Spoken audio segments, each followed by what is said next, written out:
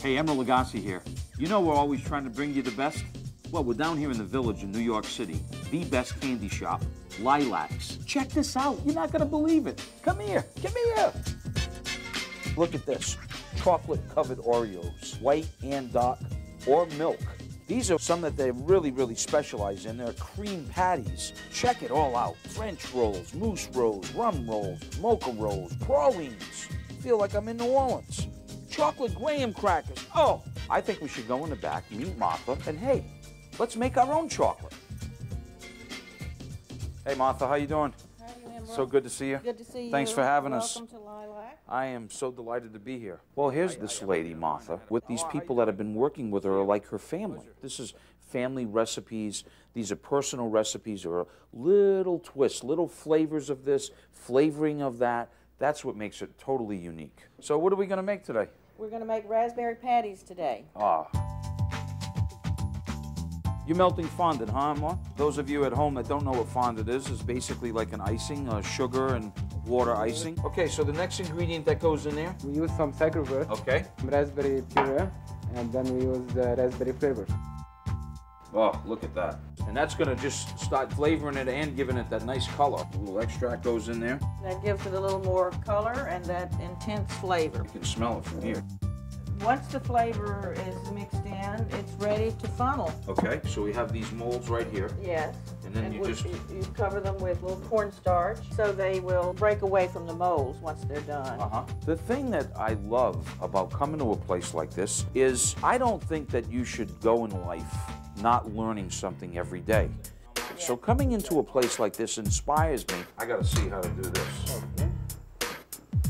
And it's all about working the stick, huh, Martha? Yes. Oh, boy, that comes out fast. Comes out very fast. Okay. You have to know how much you can raise the stick. Let me give it one shot here. Let me get a fill of the stick. How am I doing, Martha? All right? You're doing great. Great. This might be my new part-time job. So, Miss Martha, I know that these are going to sit for about, what, 30, 45 minutes, you said? Yes. And then it's to the finishing room. Right. So now, you got this fascinating machine here. What you do, you take the patties, you stick them on the chain. Just like that. Can I do one? Yes. This Just is like your that. job. All right. That puts the bottom of chocolate on it. It goes down the belt. Then it's going to go under this curtain of chocolate. I wish I was going through the curtain of chocolate. Wouldn't that be fun? Woo! Look at that. That is fascinating. Oh, and I see how it shakes it off like that now, so it's even. Yes, you don't have too much chocolate on it. It's just the right amount. When it gets to the end, is when the design goes on, so that you know that it's a raspberry patty. And you just take a little chocolate, put an R on it. Where's it going through now? It goes through a cooling tunnel. It's a 20-foot cooling tunnel. Wow. When it comes out, it's dry, and it's ready to eat. So now they're done. Oh, here it is. The whole process.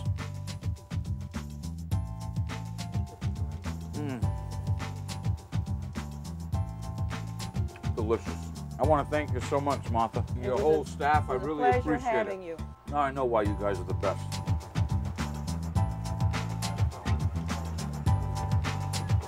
Lilacs, what a place.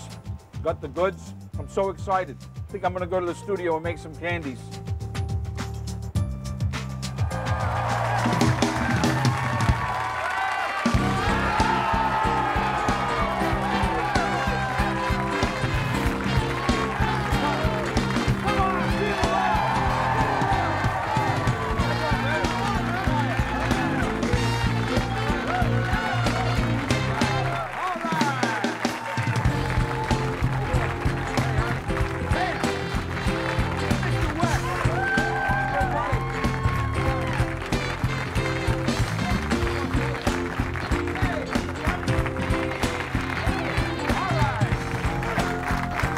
Boy, we got an incredible show for you tonight. How's everybody feeling? Everybody doing all right? Happy?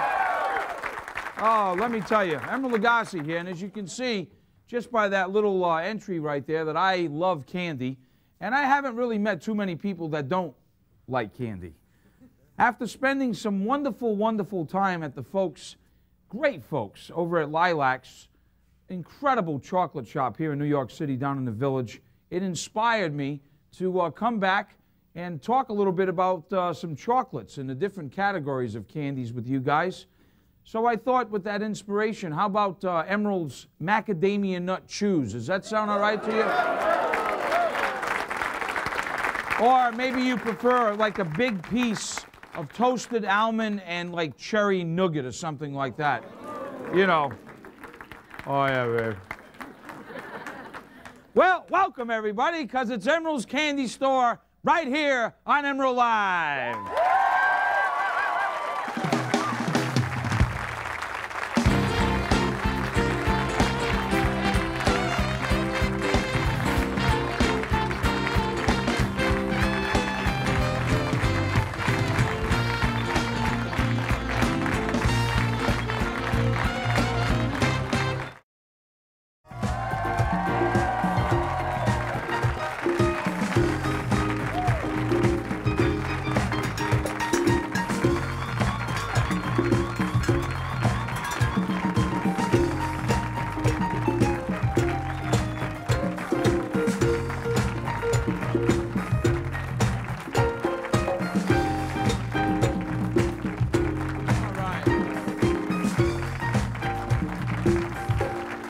Welcome back. Give it up for Doc Gibbs and Cliff.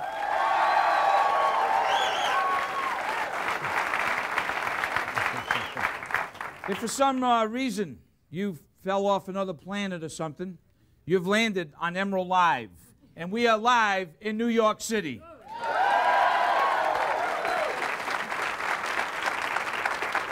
How you doing, guys?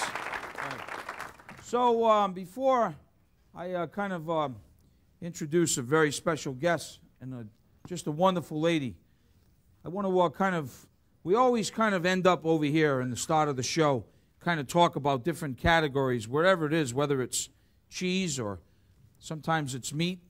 Sometimes we don't know what Wendy's going to have. 3 categories of candies, very, very simple. The biggest category being the top layer over here in our little candy store, and that's chocolates.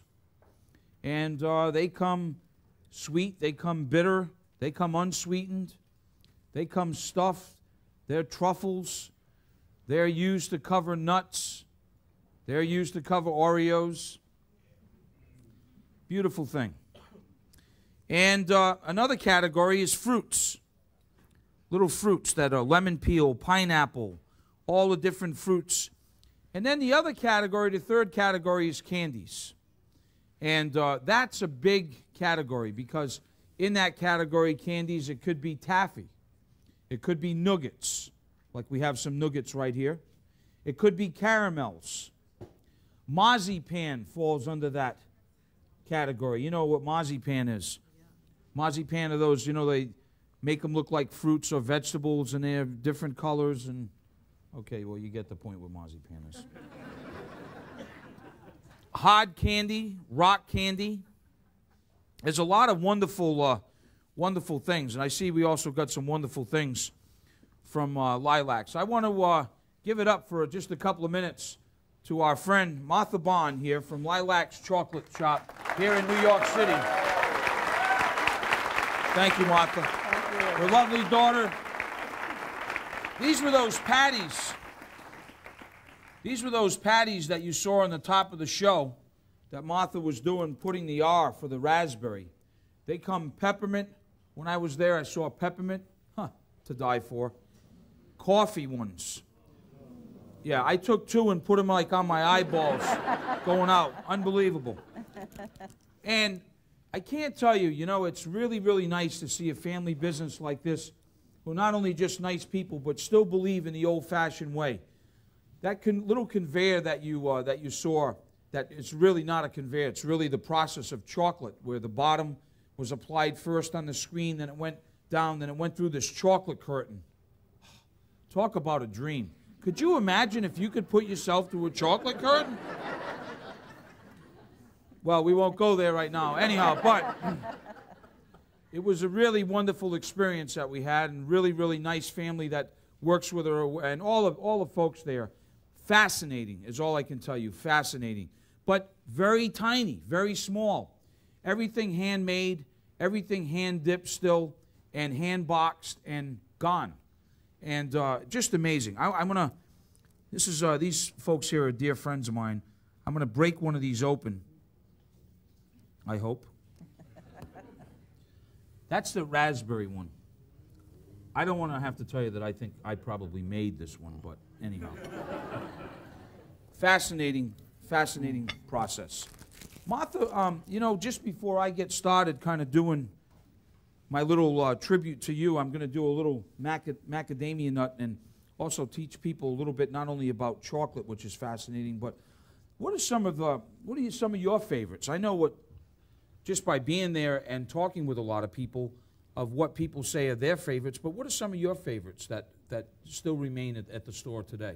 Well, one of my favorites is the fudge, which I didn't bring today, but the mousse roll is one of my favorite. It's a very soft, light whipped chocolate center, and the nut truffle square. Nut truffle square, oh my God, look at that's this. the mousse roll.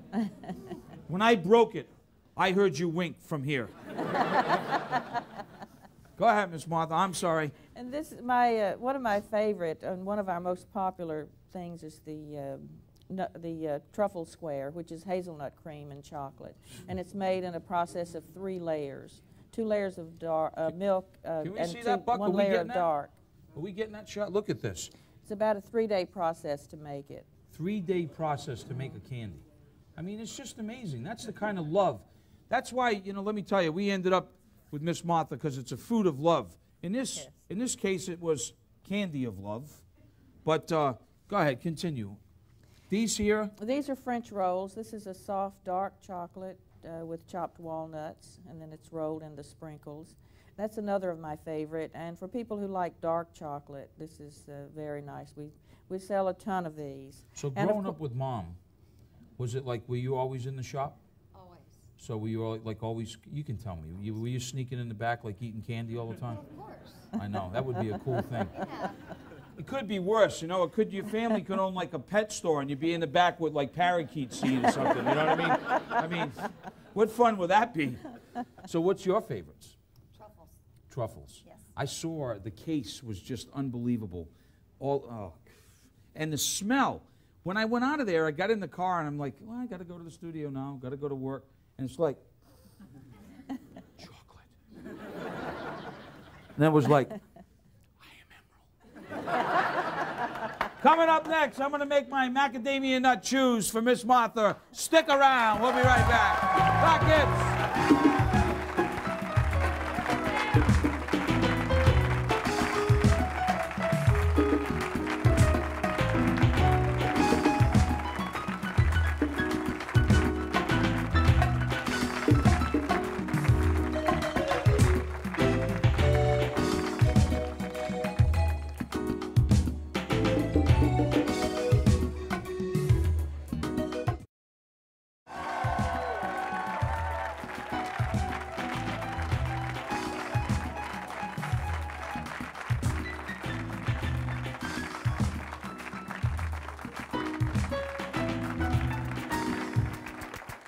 Unbelievable, huh?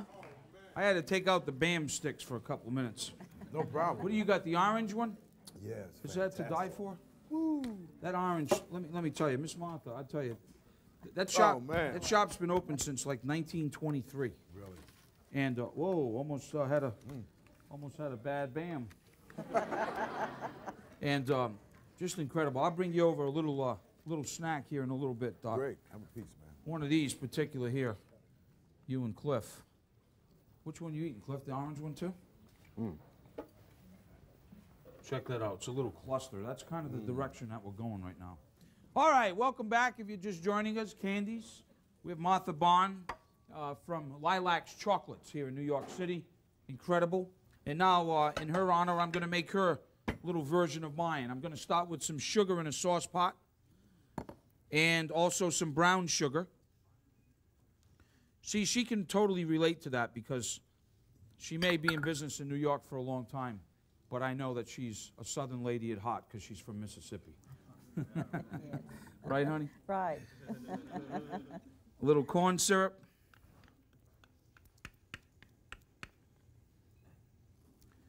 and a little bit of vanilla, some butter. Oh, you can't fool around. It's a candy show. A little bit of cream. You could see that butter fat that I had on the top of that as well. Now, what I'm doing here, folks, is a little chew. And basically, when you're working with a lot of candies in that category that we talked about, this category right here particularly, you start working with a lot of stages, temperature stages that are very, very important, as I'm doing this candy right here. We want to make sure that the sugar and the butter and the cream is getting dissolved. A lot of you folks at home with these ingredients may think we're making a praline.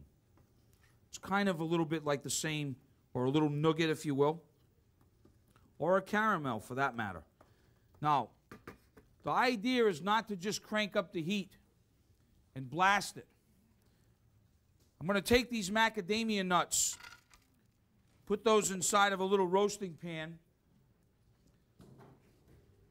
and I want to roast them. What you're looking for when you're roasting them, see the difference here, Houston? Can we see this? I've had these in here for about 12 minutes. You see, before I put the macadamia nuts in, they're kind of very blonde, and they taste good. But when you roast them, when you're roasting nuts, you see you got all of that oil that's coming out, all of that flavor. That's exactly what we want to do. We're trying to bring out that flavor of those macadamia nuts. Now, getting back to what I was saying, candies.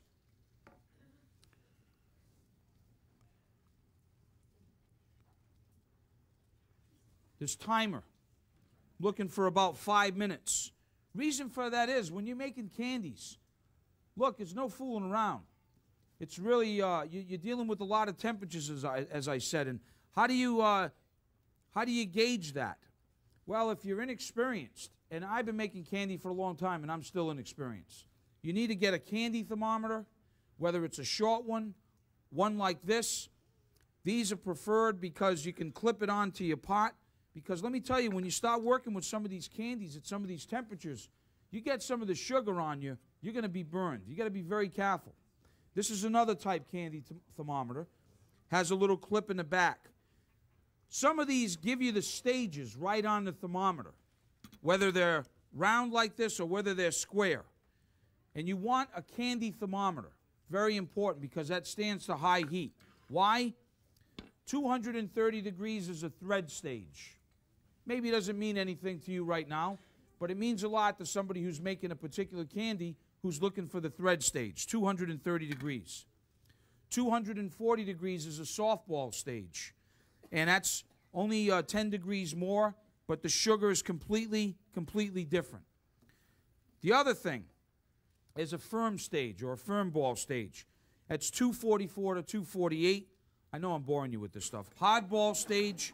Then there's a soft crack stage and a hard crack stage. That hard crack stage being at 300 degrees. That's where a lot of these hard candies, they get up to those temperatures because the sugar begins to start crystallizing, just as it's what it's doing right now. You see? One other trick. We're looking to take this at about 248, 47 degrees for this macadamia nut chew. So look, we're going to cook this down. You got to be patient with it. One little trick that you can do is get a pastry brush with some water. Get a little pastry brush like this with a little bit of water, cold water.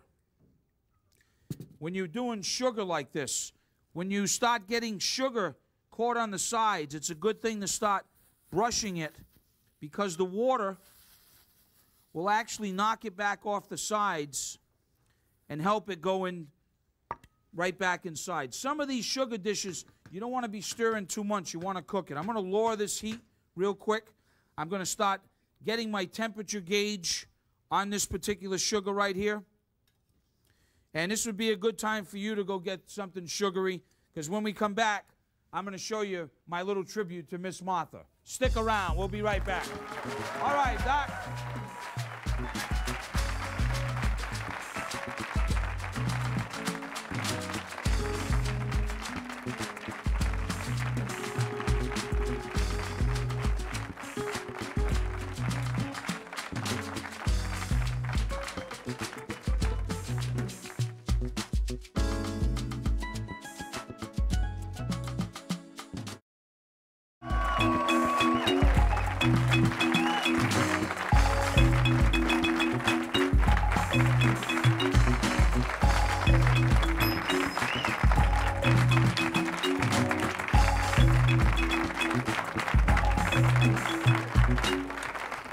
Welcome back. Emeril Lagasse here tonight. We're in Emeril's Candy Store, thanks to Miss Martha Bond, Doc Gibbs, and Cliff, everybody.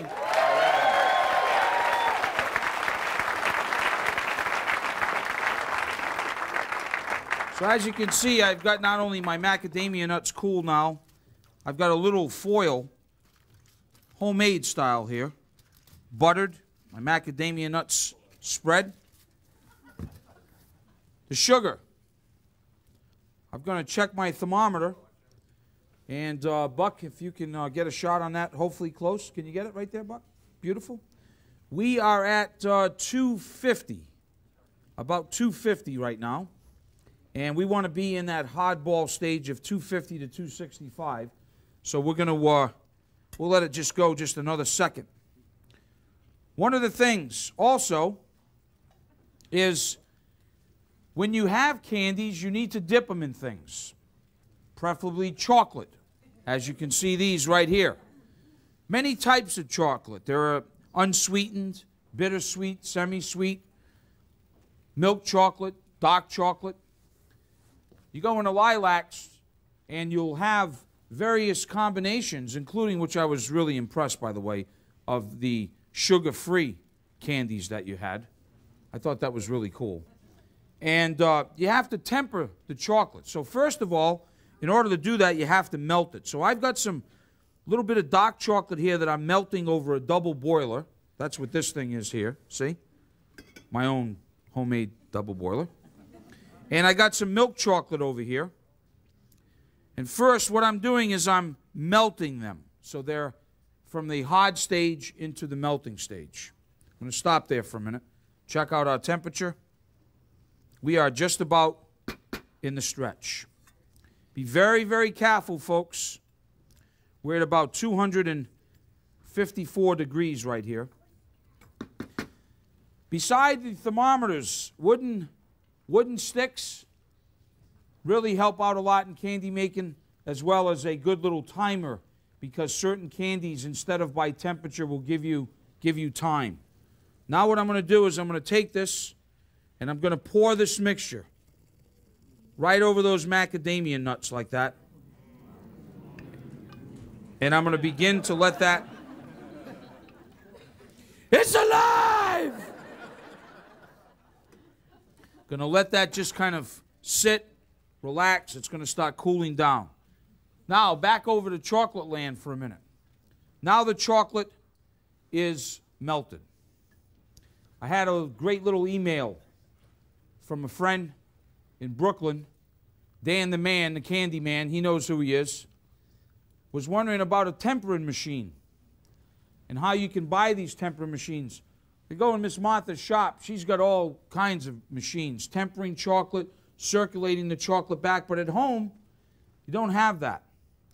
So Dan the man, this one's for you. What you do is after you melt the chocolate, you just put it in an ice bath like this, and we kind of stir this a little bit. You're going to see what's going to happen. And now, just like what you told me with the machine, took it down to about 87 degrees. That's exactly what this is doing. It's getting to be at the right temperature so that we can actually dip the chocolate that we're going to make. So this is good and tempered.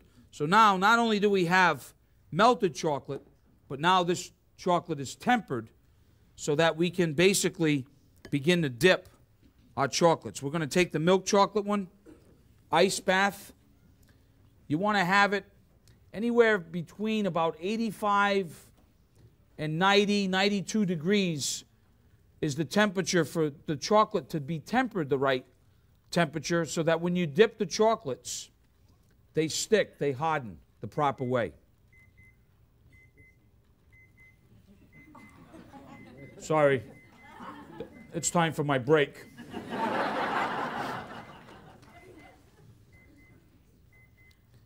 That means my candy's ready. See?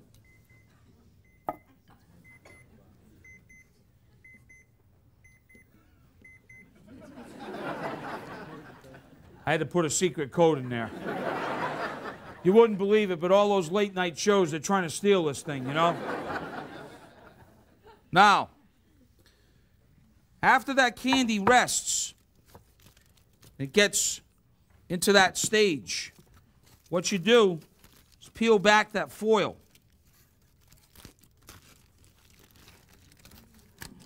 And then you got like this brittle.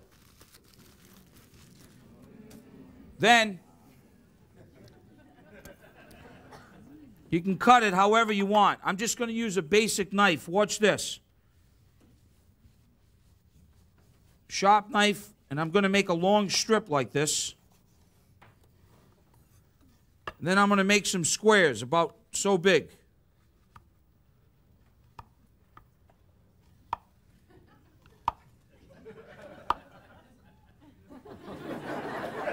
Jay, everything all right up there? You got to watch out for Jay every now and then. Now, let me show you, folks. This is sort of my homemade way. I take a little skewer when that chocolate is the right temperature. And then maybe I want this one in milk chocolate. See? Now, you can do a couple of things. You can just kind of lay it and stand it down like this.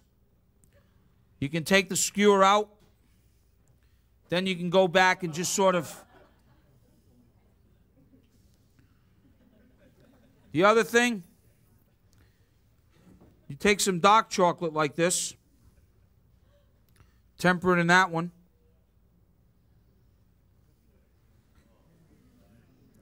Just to the right consistency. Well, that's exactly what we're going to do.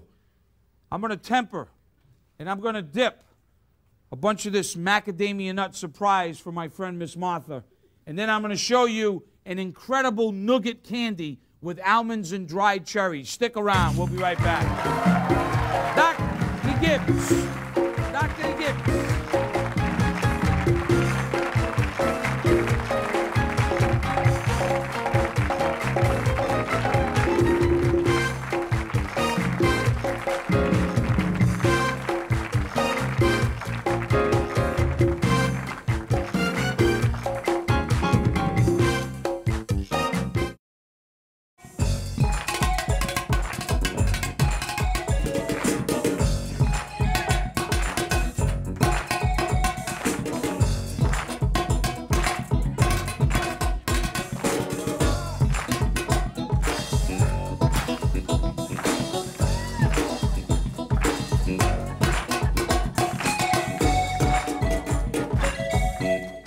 Doc Gibbs, everybody, and Cliff.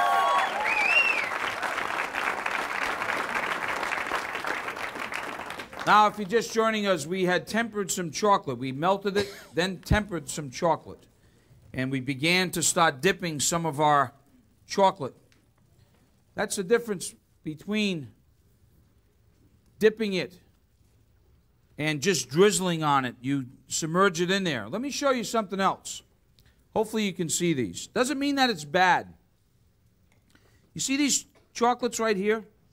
How they're kind of really dull looking? Doesn't mean that they're bad. It's really because there's no sheen in this chocolate because it really hadn't been tempered properly. One of the ways that you can do that, because you see chocolate has a lot of cocoa butter in it. And one of the things that you can do to prevent that so that you have a nice sheen is to add a little bit of flavored oil. Martha and I were talking about this incredible peppermint oil that she uses. It's very rare to get. And I don't mean like all of this like artificial junk stuff. Really good stuff. This is a sweet almond oil that I have right here. And you can find them, and they really make a big difference. And one of the things that I really appreciated when I was at Lilac's candy store was how you know, sometimes you get a bunch of candies and they pretty much all taste the same. You know, they melted whatever kind of chocolate, they made whatever fillings, they dipped them, it's pretty much the taste all the same. But the uniqueness of this lady's chocolates is because of the different flavors, the little different touches here and there added, mixed, blended, just like a great guy or gal who makes wine, or just like, you know, somebody who blends tea. There's an art to it. And this little oil right here I'm going to add, you're going to see, just a little bit. You add a little bit of that because they're very, very powerful. And you'll get this incredible sheen. You see the difference already on that? You'll get this incredible sheen with your chocolates. Even if you're not using this kind of chocolate right now for a candy, you still have to temper chocolate to have a chocolate frosting. You still have to temper chocolate to have a chocolate ganache on a cake. Why do you want it to look very dull? With just a little touch like that, these little techniques, it can be brilliantly shiny. You can see the difference here in the shininess of the chocolate. Hopefully you can see that at home. Hopefully you haven't had too many of them. And if you did, God bless you, my brother, let me tell you. Now, here we go again. We got the candy. You cut it in the size that you want. Maybe you want them smaller. Maybe you want them bigger. And then you just temper it. You dip them. This is another way that you can do it. Now, one of the best ways, particularly that I also saw at Lilacs, was you can have little racks. Very smart, actually. You can get these little racks like this that you can actually set the chocolate on, because then the excess chocolate that drips, you can also scrape that later on when you're done with a spatula, because this is not bad. You can reuse this. So I'm going to show you one again now in the dark chocolate.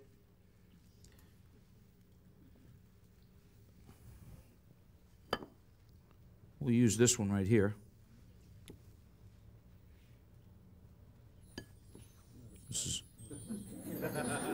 This is a little chocolate dipping music by Doc Gibbs.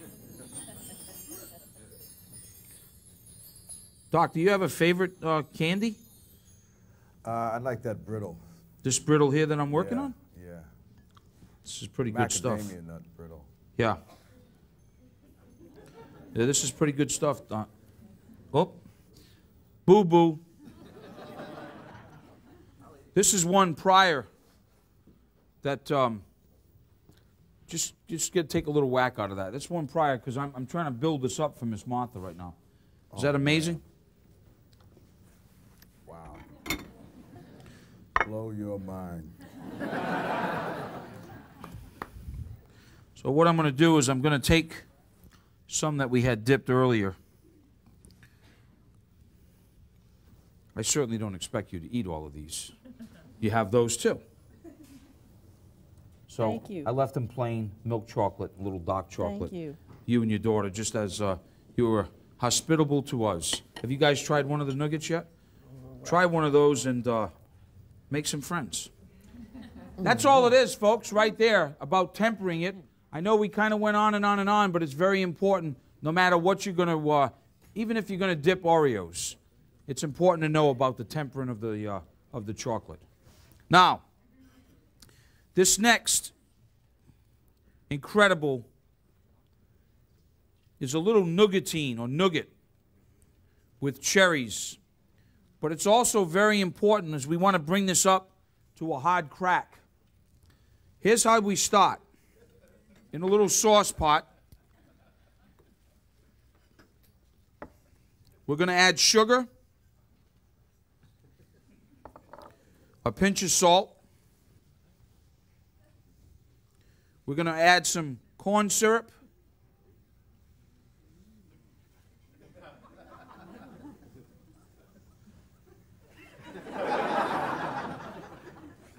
I think they're starting to get whacked out on these candies. You go for it.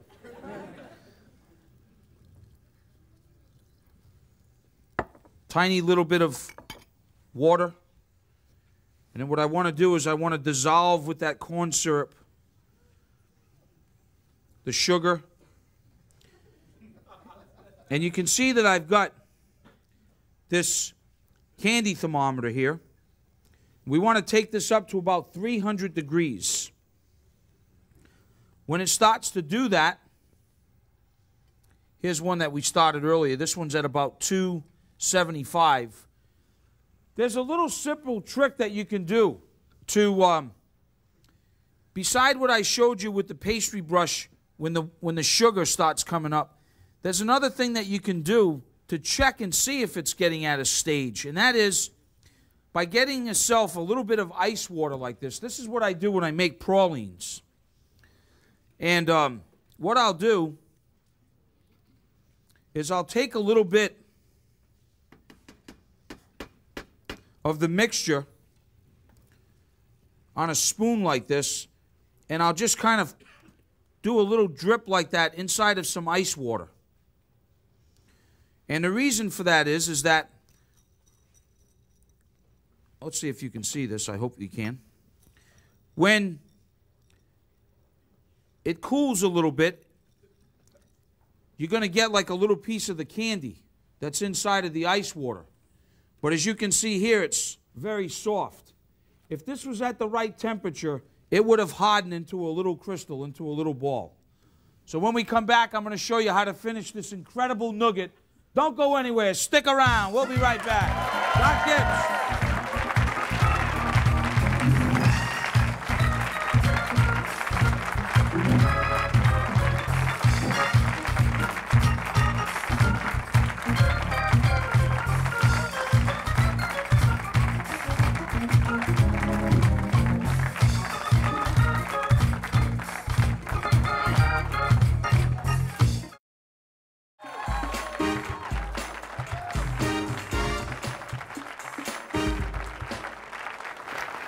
Everybody feeling sweet, having a good time? All right. Hang on to your hats, you at home right there. Don't even think about touching that surfer-durfer there. 250 degrees, my little sugar mixture's gone up to now. Be very careful. Just like you make an Italian meringue. The egg white is stiff right now. And what we're going to do on the side of the bowl, we're going to slowly add about a third of that mixture to this. Then, we're going to put this back on. Because now we want to take this up to about, that was at 250. We want to take it up to about 300 right now. You can see how this is starting to be really shiny. Just like an Italian meringue is. All the candies. I'm feeling so good right now. Now, once this comes to 300 degrees as it is right now,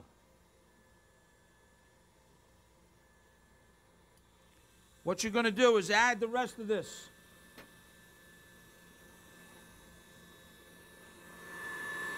Going to add the rest of this in here.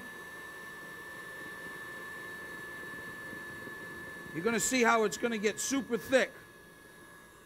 I've broken a few mixes like this. Then, a little butter at a time. It's kind of like making divinity. Guess you got to be in the South for that. Right. Right. Little butter like that. We're going to add our almonds. We're going to add our dried cherries.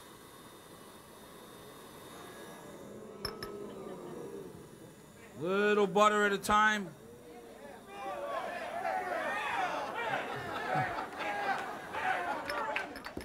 Now, when all of that's incorporated, you get a little mixture like this, a little glass, little Pyrex. Look at the consistency of this. Can you see that? What we're going to do, you see that right there? You're going to pour this mixture Okay? You're going to pour this mixture right into a buttered dish, and you're just going to let it sit for a couple of hours and cool down. And then, after it cools,